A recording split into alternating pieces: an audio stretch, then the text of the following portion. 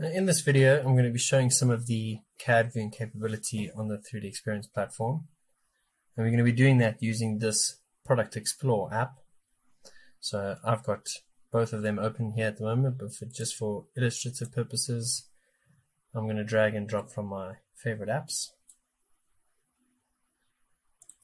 And you'll see that it automatically opens up these two apps as they are linked to each other. One will show us the product structure, and the other will show us a preview of the structure. Sorry, a preview of the CAD. So I'm just going to fit this to the screen, make things a bit bigger. And you can drag and drop items here from your native CATIA, SolidWorks, or 3DX client, or in this case, I'm going to drag and drop from the search.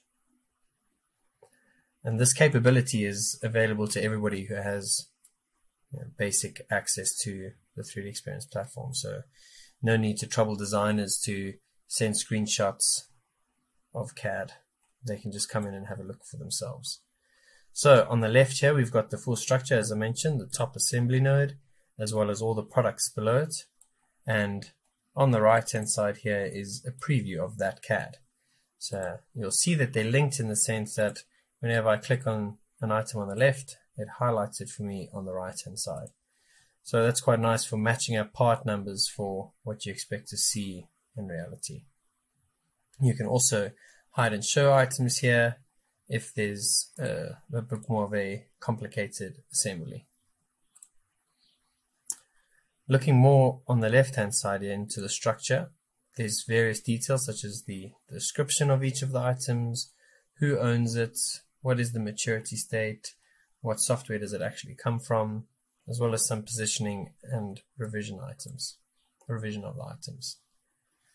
Further to this, there's additional properties for each of them, similar to what you would normally get in a native client. As you can see here, we've got the official names, the creation date, last modification date, who owns it, which collaborative space does it come from.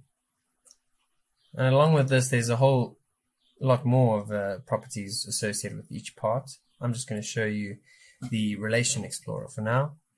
And the Relation Explorer is quite useful for finding out where else this part might exist in another assembly. It also shows what children it has. If it had a drawing associated with it, this would also exist down here. If it had a change action associated with it, all of basically wherever this component is used on the platform, that would be indicated over here. So it gives you a good idea of where it might still be used. You can also see different embalm relations, project relations, and various others. From here, you can also attach documentation that gets linked to the product or the assembly. Looking more at the right-hand side is the viewer. As we said, it's full 3D capability. And there's also some tools here that we can use to further interrogate the CAD. I can measure different items on the CAD. And we can also do some sectioning.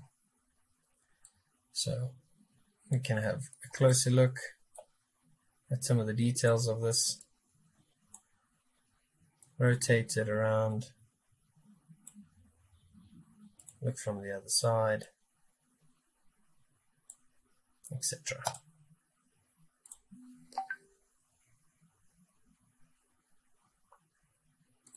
Some more capabilities. So I've just switched to another tab here. So this is just a different assembly of another chair.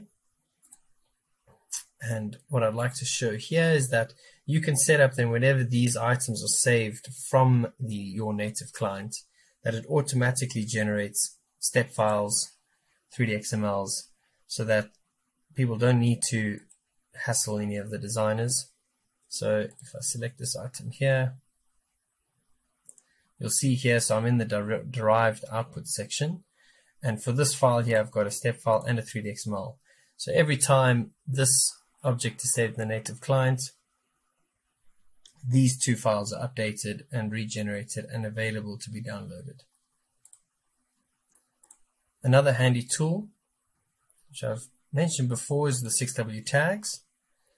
And from here, there's some nice analytics that you can use. So I'm just going to show you in terms of our maturity state.